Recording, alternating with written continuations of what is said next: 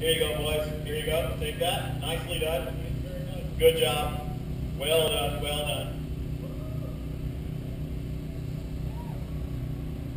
Hey guys, I screwed that up. Give me back that GO010045 flap. You're in a loose horrible yank tank. That's what you are. There you go. Nicely done. Nicely done. Okay, guys. Good job. Heroic fix. Phil, you want to do the honors on this one, or you want me to? Okay. This guy, they brought a car, truly awful. Parts are utterly unobtainable. It was badly engineered, known for overheating, known for breaking axle shafts, known for breaking transmissions. This car came to this country. They sold for about a year and a half. They sold about 30 of them because they were so horrible. These guys thought that would be a good car to race. They brought it.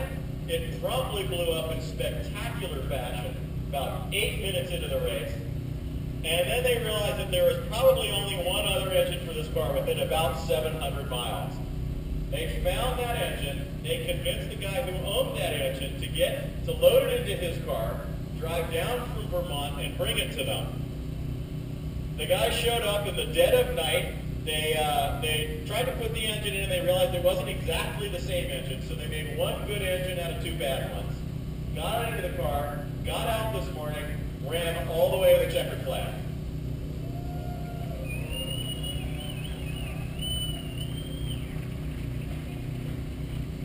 And they made everybody's breakfast. Heroic fix. 917, the Peugeot French Toast.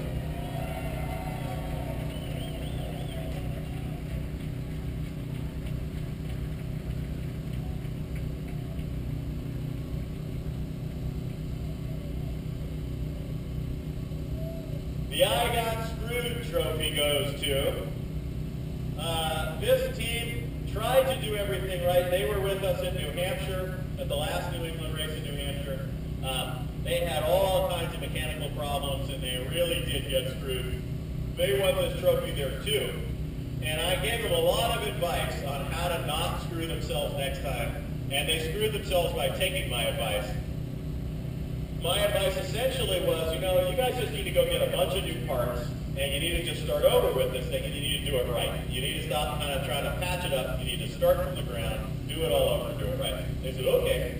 And they naively went and ordered some brand new parts from a website. The bearings that they got were just the wrong bearings. And they didn't know that until they assembled the entire car in the pits right here, and then drove it over to us in the middle of the day and said, okay, we think we're ready to race. And while we were looking at the car, the lower end knock started and got worse and got worse and got terminal. Well, I'd say that counts as getting screwed because they tried to do the right thing. They just got the wrong piece. They stuck it out anyway. I think that they're still here. So this is Team Wambulance, the red Daytona you never saw because it never left the pit space.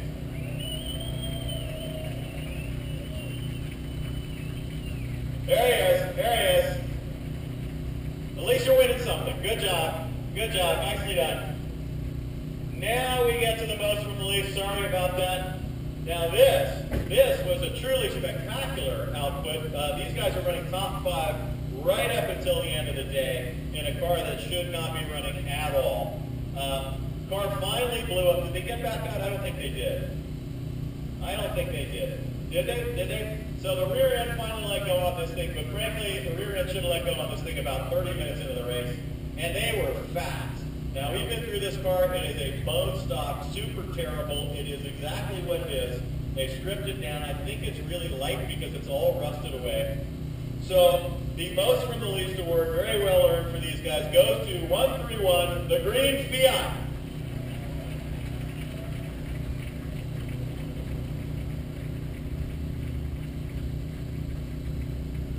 There you go, boys. Good job. Good job. And the car didn't even try to kill you this time. So that's good. Nicely done. Nicely done. Good job. All right, Phil, judge's choice. So a lot of times we'll give the judge's choice to a team that really redeems themselves. They come in, they're a pain in the ass. They're just arguing about everything every time, and then eventually they come around and realize that we really didn't have fun. Well, that didn't happen here. You were all pain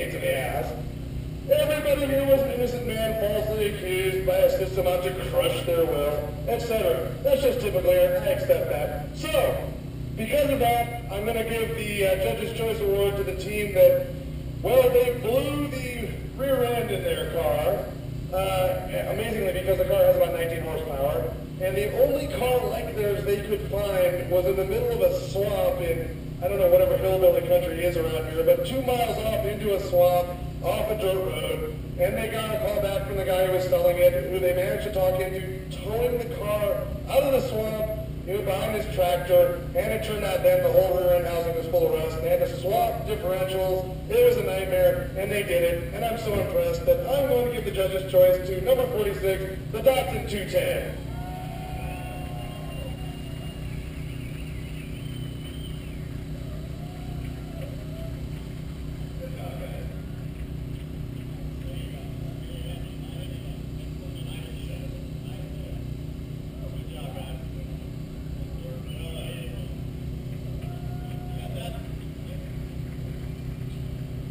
Which brings us down to the last two, the key awards, the Organizer's Choice and the Index of Affluency. The Organizer's Choice speaks for itself.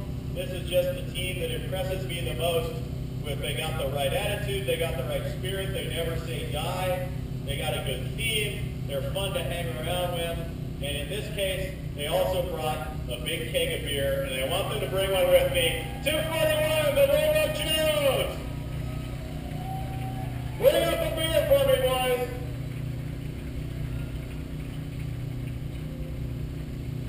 Now, I should say these guys were leading the race early on, leading the race. They got put into the wall, and they were by their pit mates, and they proceeded to work on that car all weekend long and got it out with about 20 minutes to spare to take the checkered flag. Well done. Good job, guys. Nicely done.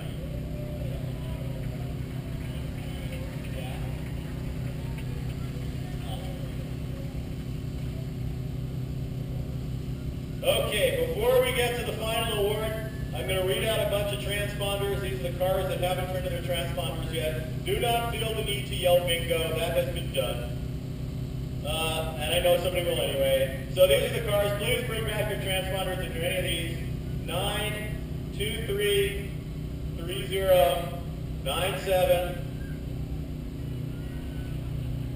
I usually get to about the fifth car. 117411. That's good. That's outstanding.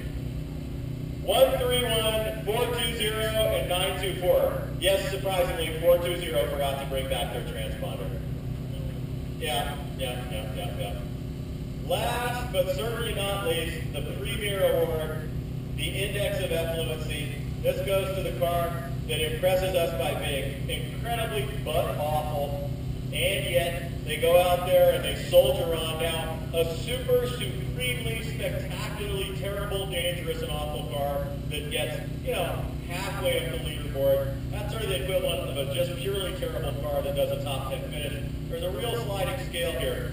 This was a super hard choice for us because we had three super strong contenders. We had, I won't even talk about what we had, but we've been recognizing the other ones here already. We had three cars that were slam dunks for this, and it finally worked out. We decided, based on Phil having driven this car in a previous race and coming out white as a sheet, his knees knocking because it was the most terrifying thing he's ever done in his entire life. And this is a guy who drives an A100 Dodge van every day. So the Index of Affluency goes to car number 111, the Dog.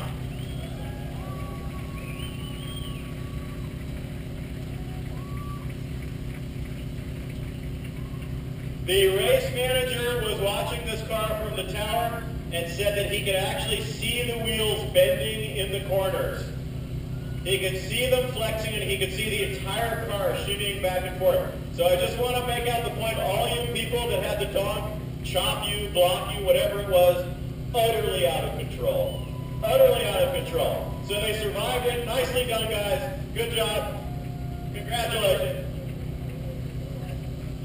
Well done, guys. Well done. All right. Hey, thank you. All right, we're done here, everybody. Thank you for being here. We'll be back in New England soon. We're going to do a bunch of races next year here. Thanks for being here. Drive home safe. Bye-bye.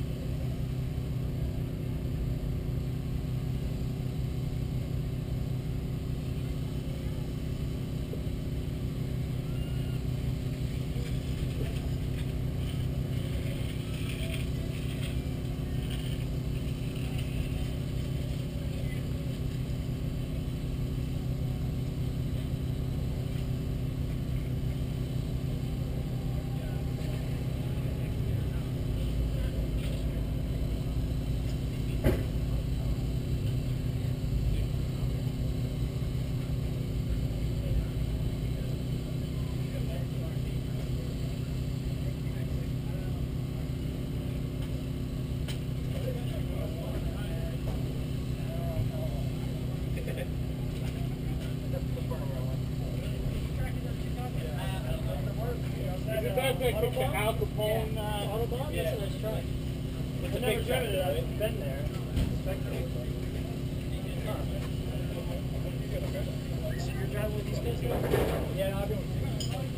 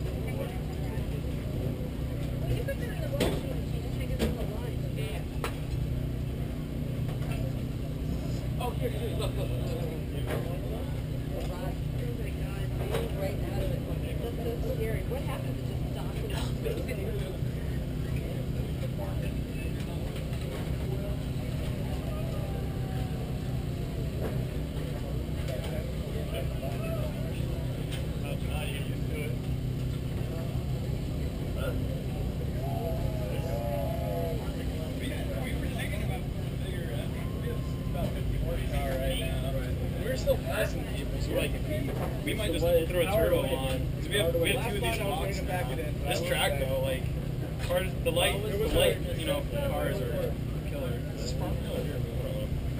We'll definitely check for sure. I mean, it's yeah. I thought you guys had been here like 4 times or something. Like just lots of hard work. Yeah, and try not to be. Our motto was don't be a dick. Yeah, no. So that's like, if you want to be a dick, go race, go real race. Yeah. It was a lot of fun. Yeah, no, you guys had a great theme, great car, great stories. Thanks. Great. Got the award-winning Most Broken Cars. Brotherhood of Shitty Cars. This is awesome. Yeah. Hey, good All luck, right, man. man. We'll Good see luck. ya.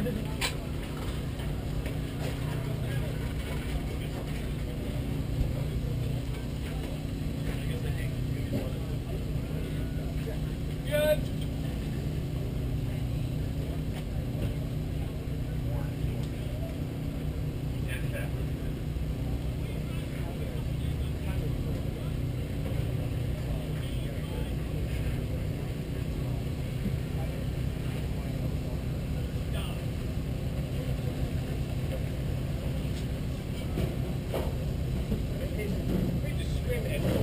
It's actually the Gilderville Community Division.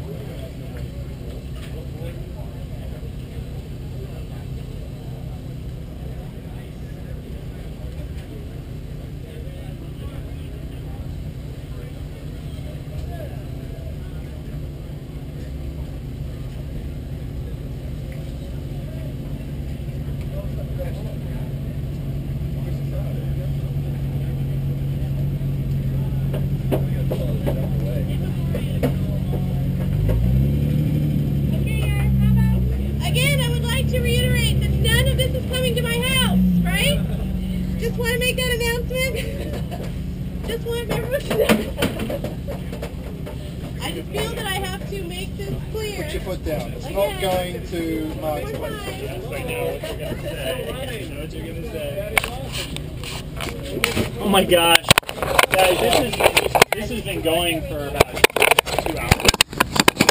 That's a great one. Is that our thing or your thing? This is my thing. This was such a